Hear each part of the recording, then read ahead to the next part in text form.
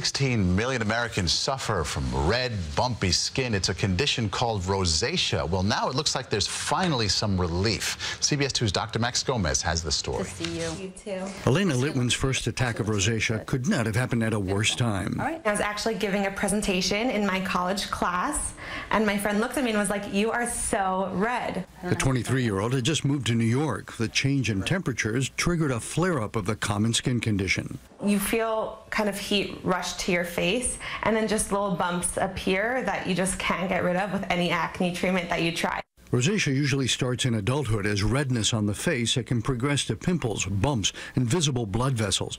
The cause is not known, but prime suspects are bacteria and tiny mites called demodex that actually live in our pores.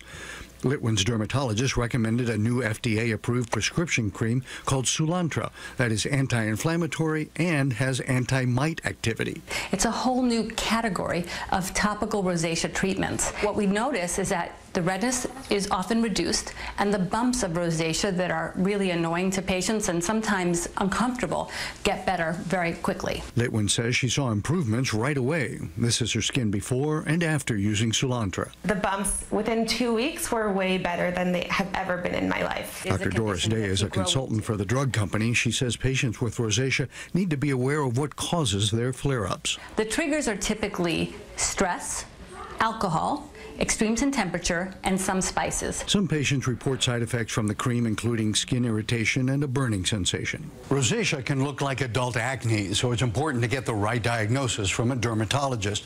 And while rosacea is most often seen in women, it's men who usually have the most severe symptoms.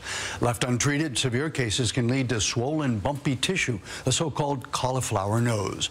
Dr. Max Gomez, CBS 2 News. And the medication is only available by prescription. Two of the big